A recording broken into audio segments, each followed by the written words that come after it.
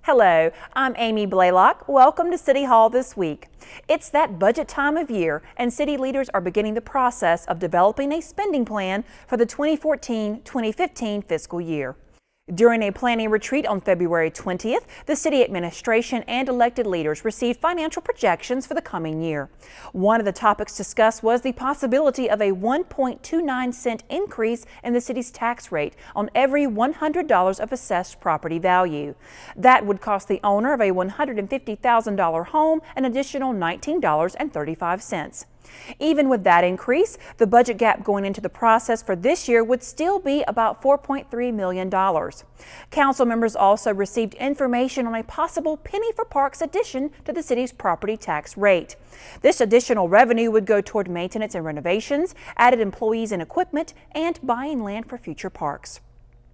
A second retreat where the budget development guidelines will be adopted will be held on February 28th. The budget will be adopted in June. If you're ready to buy your own home and want to be a part of the revitalization of Durham's Southside community, here's some information you'll want to know about. Southside is a great development. It is so close to everything that is fun downtown. It's affordable. There are incentives for buyers. You don't have to be a first-time buyer.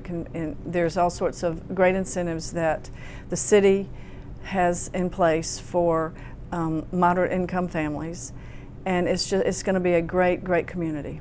The Southside location being only 2 blocks away from the American Tobacco campus, the DPAC, and the Durham Athletic Park is as good as it gets. 48 craftsman-style homes are being built in Southside by 2 developers, Andrew Roby Homes and B. Wallace Design and Construction. At least 25 of those are reserved for households with incomes in the $32,000 to $60,000 range. All of the homes are now being pre-sold, so their future owners can have a say in everything from the floor plan to the amenities that are included. We offer a variety of floor plans for a variety of lifestyles.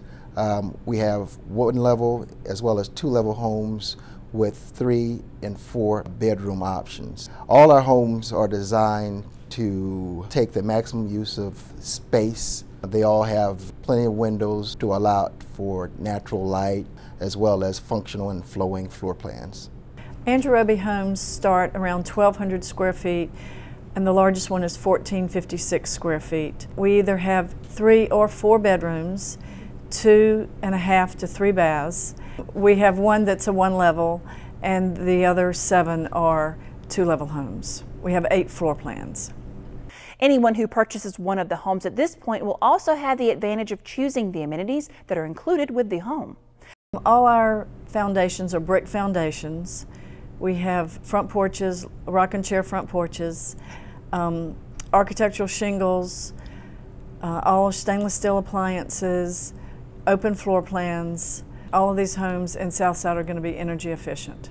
These homes include many finishes and features that you would find in much more expensive homes, such as hardwood floors, site finish hardwood floors, granite countertops, stainless steel appliances, custom tile baths.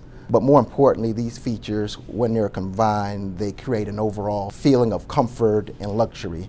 For more information about the special financing that's available and to see the various floor plans, visit the websites listed on your screen. You can also visit the Community Development Department's homepage on the city's website.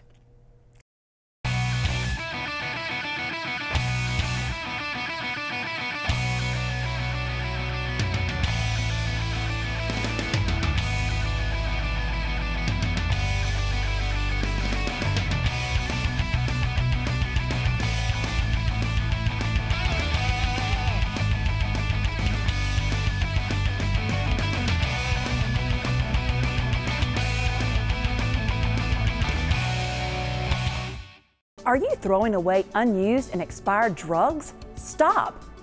Don't throw them away in the trash can, flush them down the toilet, or pour them down the sink. Doing so could cause accidental poisonings, abuse, and harm to our environment. Statistics have shown that dozens of prescription and over-the-counter drugs have been found in the drinking water of an estimated 46 million Americans. Properly disposing of unwanted medication is simple and easy. Just drop them off in the lobby of the Durham Police Department headquarters at 505 West Chapel Hill Street. We've installed a permanent medicine drop box where you can throw away unwanted medications 24 hours a day, 7 days a week. The permanent drop box is easy and convenient, and you remain anonymous. So what are you waiting for? We'll dispose of the medicines in a safe and non-hazardous manner, and you'll be keeping Durham a little safer.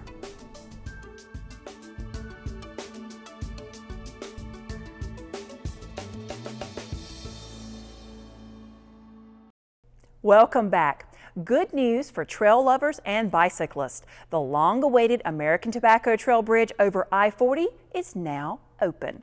The new 270-foot-long pedestrian bridge is located just west of Fayetteville Road. The connection to the trail heading south is located in the parking lot near South Point Cinemas at the streets at South Point. With the bridge now completed, the American Tobacco Trail now extends from Highway 54 at Fayetteville Road to the Chatham County line and beyond.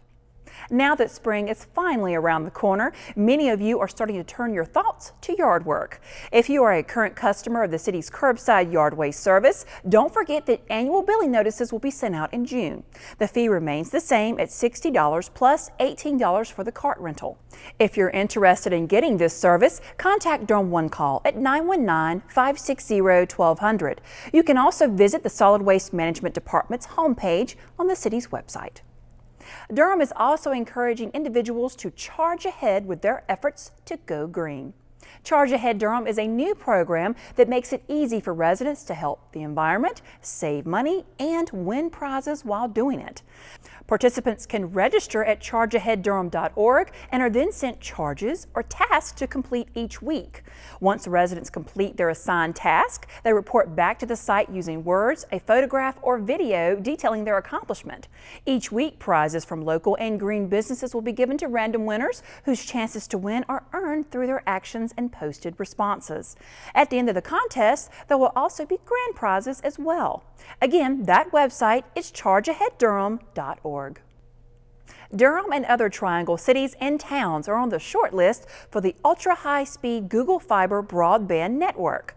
Improved broadband speed not only helps individual residents with faster download times, but helps businesses provide a higher quality and level of service to customers. The other regional cities listed in Google's announcement include Carrboro, Cary, Chapel Hill, Charlotte, Garner, Morrisville, and Raleigh. That does it for City Hall this week. Don't forget to like us on Facebook and follow us on Twitter. And you can find us on demand on DTV8's webpage and on YouTube. I'm Amy Blaylock. Thank you for joining us.